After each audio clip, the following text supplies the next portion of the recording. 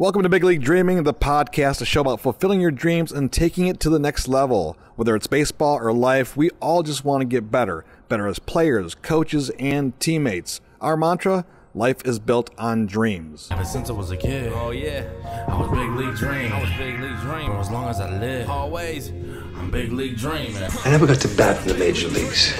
I'd have liked to have that chance, just once. To stare down a big league pitcher. Make him think you know something he doesn't. Chance to squint at a sky so blue that it hurts your eyes just to look at. To feel the tingle in your arm as you connect with the ball. To run the bases, stretch a double into a triple, and flop face first. Wrap your arms around the bag. That's my wish, Rick and Silla. On today's podcast, you meet us, the Gonzalez family from Comstock Park, Michigan. I'm John Gonzalez, a longtime baseball fan and former coach who has worked with players of all ages, from t-ball to the collegiate level. And I have three sons, Zach, Ty, and Zane, who all played collegiately and pursued their own big league dreams. What can you expect from this podcast? Well, we'll interview current and former players as well as coaches and instructors, and we'll dive deep on topics such as the MLB draft or how the college game is changing. Think of this as a dinner conversation with our family. Then I talk about the value of putting in the work with my middle son, Ty, who also is the show's producer. He is based in Kentwood, Michigan, and he works for a manufacturing company, but he's coached high school baseball after his playing days were over. Me, I'm just a dad who hopes this podcast brings you a little inspiration to follow your big league dreams. Now, let's get to the show. Rolling. I like that, Ty. Rolling. Here we go. All right, so we just got a chance to sit through a press conference, media day for the West Michigan Whitecaps. What were you thinking, Ty, when you were out there just like doing some video and listening to the players? What was going through your mind? I was thinking some of these guys look a little scared, and some of these interviewers, I don't know what they're asking about, just weird random stuff. Like, what did you buy on your signing bonus? Like, why would you ask that? I wouldn't ask that. Right, because I don't know. I think sometimes people in the media just don't even know what to ask. I think that's what people want to know. Yeah. But I don't know. I mean, for me, I'm more interested in the grind, right? Like yeah, how exactly. The journey. How do you get from being a kid that loves baseball to play at the single A, high A, and play professionally, right? Yeah. That's what I'm interested in. Yeah, absolutely. That's what you would think most fans would want to be interested in, not like what they're spending on or where they're living. Or one of the guys asked something about like, oh, you're from Ohio State, so you're going to get hate or something. It's like, I don't think they really want to hear that. I wouldn't want to hear that. Right. I think they already know about the Michigan and Ohio State rivalry. And yeah. Let's just talk about baseball. I'll tell you what, we are sitting right now in the outfield deck area at LMCU Ballpark. Used to be Fifth Third Ballpark. They renamed it this year to LMCU Ballpark. Used to be Old Kent. It used to be, yes, you're right. You have those early memories as well. Yep. Old Kent Park. So you obviously are the creator of Big League Dreaming, the song. The album. Yes. And I love that song because it kind of gives your history, your life story, right? Yeah. But baseball was your dream, right? From beginning to today even, really. Yeah, really. Tell me a little bit about your journey. Your dreams, your goals. I mean, you wanted to be here, right? Yeah, I wanted to be here on this exact field. This was the park I grew up in. I mean, you took us here all the time. I mean, this is where the love of the game all started at a young age, and playing in the grass and meeting the players on Sundays and playing catch out there, and you kind of just fall in love with everything from the atmosphere being here and the smell of it, and you just fall in love at a young age. And growing up, around 12 or 13 is when I really wanted to start pursuing big league dreams and pushing to get to the next level, whether it was high school, college, and then eventually the pros, hopefully. So, yeah. When you were thinking back to those days and sitting in the stands, could you envision yourself out on the field? Yeah, I could envision it, and going to bed at night, you envision yourself up to the plate and bottom of the ninth, bases loaded, and you play through these situations and visions in your head, and you hope one day that you could get there. You're just constantly visioning and manifesting and working towards these dreams, and hopefully one day that they come true, and that's just kind of what you do, like, the whole time. Right. Well, I know that I love telling the story, and you're probably tired of it, but when you were a young child, before you knew your ABCs, you could identify every single Major League Ball team by their logo and their nickname. I mean, you knew the Tigers before you knew, whether it was LMNOP, right? Yeah. I remember that sitting out here on this deck when I was like, I don't even know how old I was, too, but I can actually picture that sitting over here, and I don't remember who it was, obviously, but you saying, what's the city? And then I knew it was Toronto Blue Jays or Oakland Athletics, and I knew all of them. Right. I was always you were a fun party favorite, party trick. Yeah. Watch this kid; he can rattle off every single Major League Ball club. But that was cool. So you get to high school and you're grinding it out. You prided yourself, and you still do to this day, on your work ethic, right? I mean, when people kind of talk about the kid that shows up early, stays late, always taking extra batting practice, trying to get better at the game or the craft. I mean, that was your signature, right? Yeah, that is my signature. That's my life signature. Yeah. It's always been my signature. I mean, even my senior year of high school, I was in the gym. Me and my buddy would leave the back door unlocked to the gym, and we'd be there at 5:30, 6 o'clock in the morning, bring the cage down, hitting there for an hour and a half before school would even start, before the season was even. I mean, kids were playing basketball and still doing football, and there we were hitting and trying to get better. Well, I always loved your dedication, because I was one of those dads and coaches, and I know you know this, that I didn't push, right? I mean, I didn't say, like, what are you doing? You should be out there working out, you should.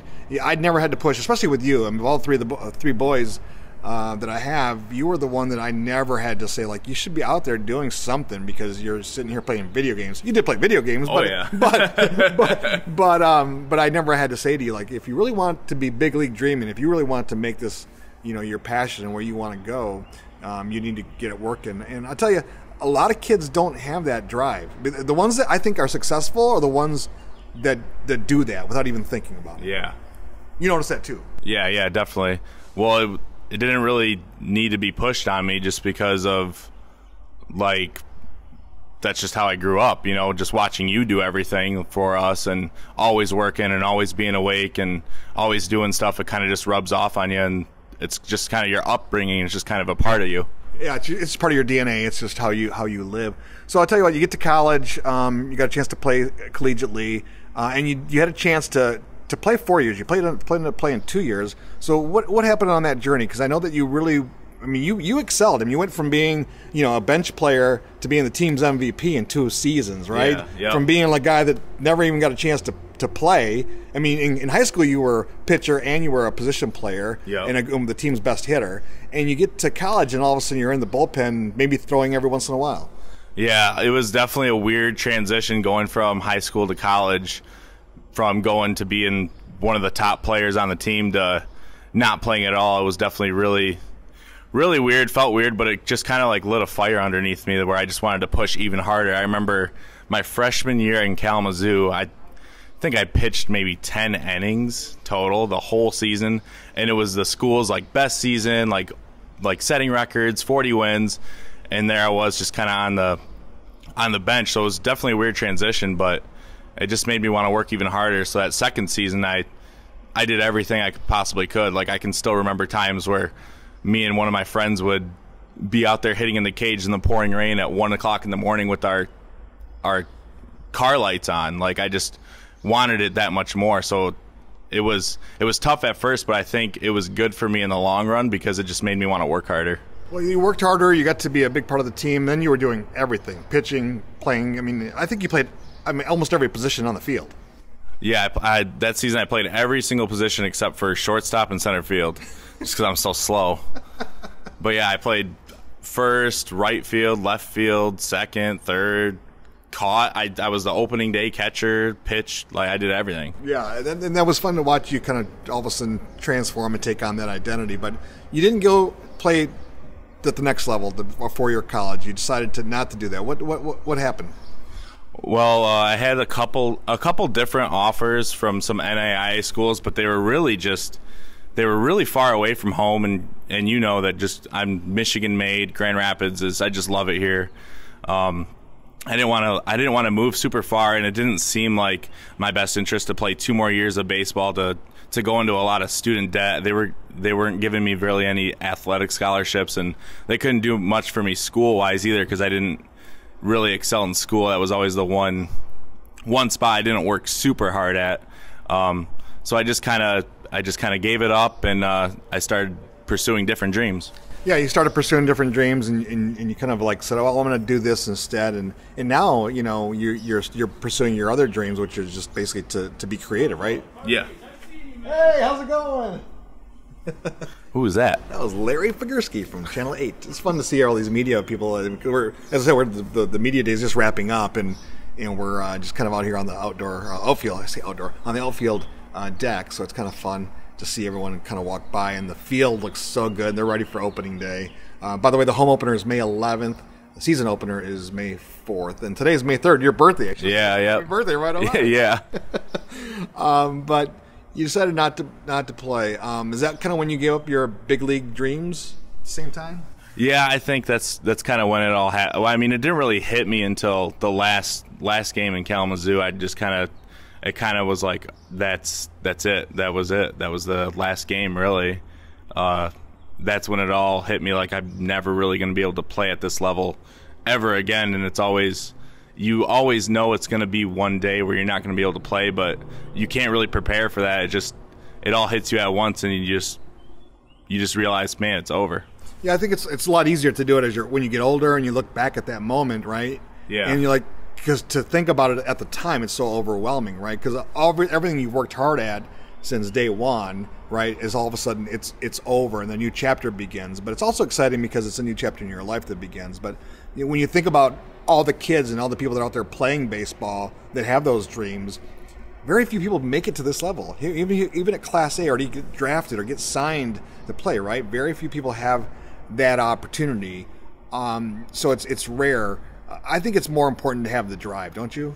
Yeah, definitely. I mean, everyone, no matter how far they want to get in baseball or anything, it's the work ethic at the end of the day that's what's instilled in you, and that's what you take with you on your life journey. So even though it's like, man, I can't play anymore, all those life lessons and all that hard work, it carries on through your entire life, and no matter what you do, you just work hard at it, and it's just a part of you at that point. All right, so we'll give people an idea what you're doing today. Kind of, I know you're 20. How old are you today? 28, basically 30. You're 28. Holy cow, you're an old man. Yeah. So tell people what you're doing today.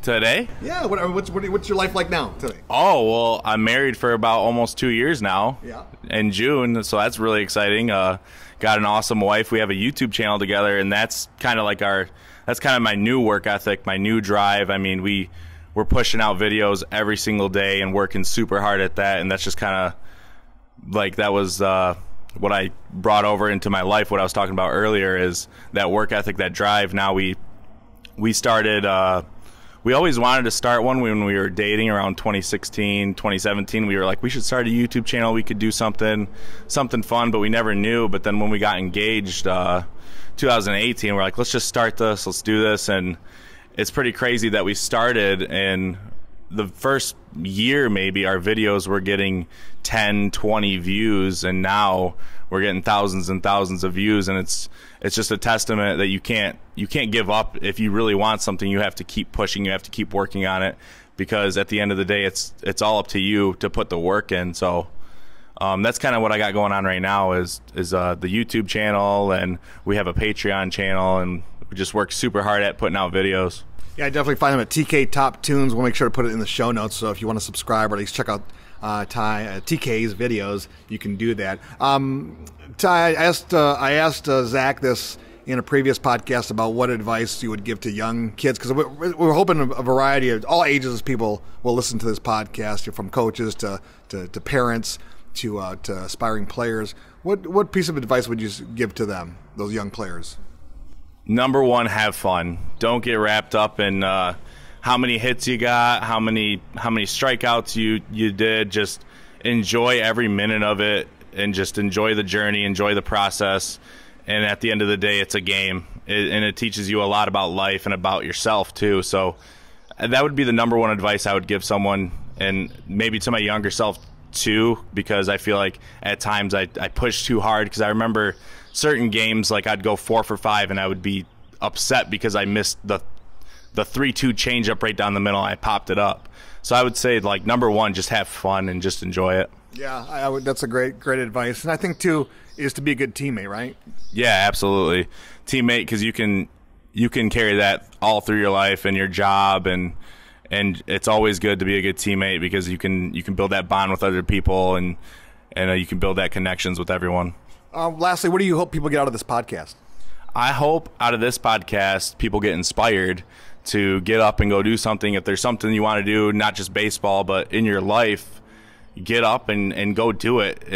And if you don't get up and go do it, you really probably don't want to do it. So if there is something that you want to do or pursue, you have to push, and you have to be the person to push yourself. You can't rely on anyone else to be there and say, hey, you need to do this, you need to do this. At the end of the day, you have to rely on yourself to get up, put the work in, no matter what it is.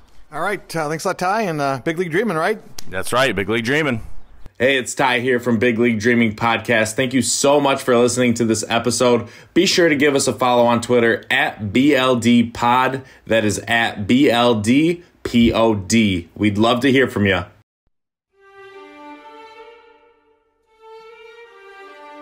Rise and shine.